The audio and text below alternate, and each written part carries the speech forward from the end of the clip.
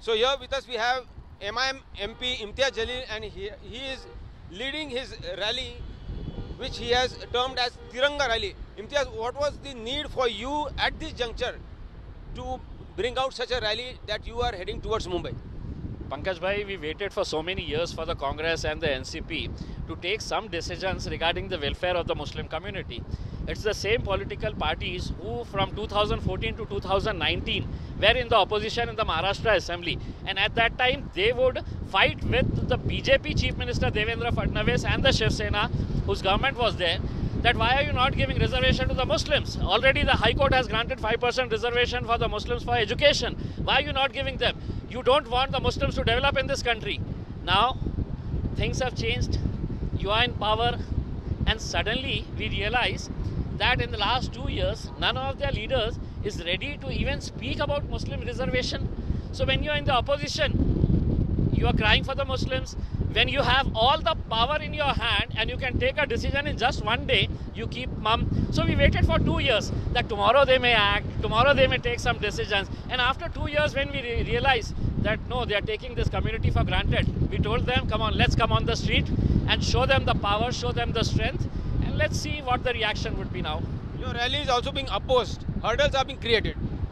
Obviously, see, basically we are going to Mumbai to ask some very difficult questions to the government in power, for which they don't have any answers. So obviously what they are doing is they are putting pressure on the police, they are creating obstacles, they don't want us to come to Mumbai, because they know once we come there, then we are going to ask them questions, simple questions, for which they are not having any answers. So which is why they are trying to put pressure on the police and trying to make sure that we don't enter Pune. But see, since morning, we have started from Aurangabad, and there are so many of our vehicles that have been blocked on different roads in Maharashtra, like the entire stretch of Nasik-Mumbai highway. Our vehicles have been stopped there. They're not being allowed to move ahead. So my question is, are laws different in this country? If Imtiaz Jaleel is taking the expressway, then he can go. If somebody is coming from Nasik highway, then the cop in the Nasik police department will say, no, I will not allow you. What the hell is this going on? If there are rules, the rules has to be for everyone, including Imtiaz Jaleel.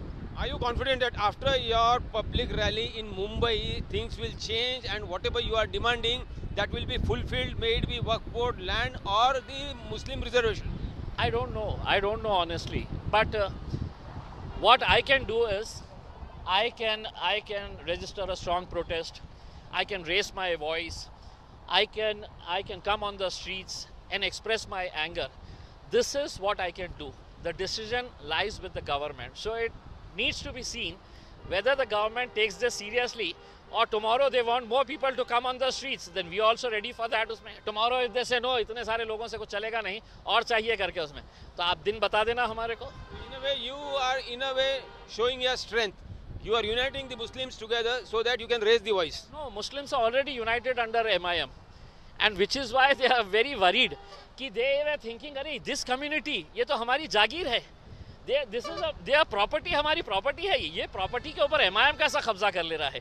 These people are already attached to us. I mean to say that Congress, NCP, claiming that they are secular parties, till date they were misusing Muslims. For 70 years, Pankaj bhai, they have just been treating this community as a rubber stamp. During the time of elections, they will come and they will say, vote us, otherwise BJP will come into power. Vote us, otherwise Shiv Sena will come into power, and then the Muslims will have very tough times. And this is exactly what they have been doing for the past 70 years. During this corona time, when things are going wrong, Omicron indications are there are cases of Omicron positive, you are still adamant in carrying out this rally. No, why Omicron only for MIM or only for Muslims in Maharashtra?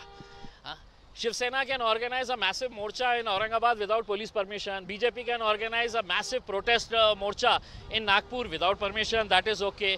Mr. Sharad Pawar can hold his party's Yuva Medava in Mahabaleshwar. That is okay. Mr. Ajit Pawar can hold public meetings across Western Maharashtra. That is okay. But if Imtiaz Jaleel is coming to Mumbai, they'll say, no, don't come. Omicron is there, and it's there only for 2 days. They have issued a circular or notification which says that on 11th and 12th, we are not going to allow anyone to hold any protest because of Omicron.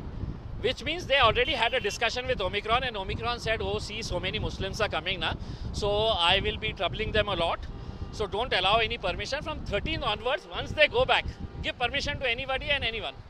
So this was Imtiaz Jaleel, AIMIM MP, on Mumbai-Pune Expressway, leading his rally towards Mumbai. With Cameron Gopal Har and Samir Sheikh, this is Pankaj Khelkar on Mumbai Expressway for India Today.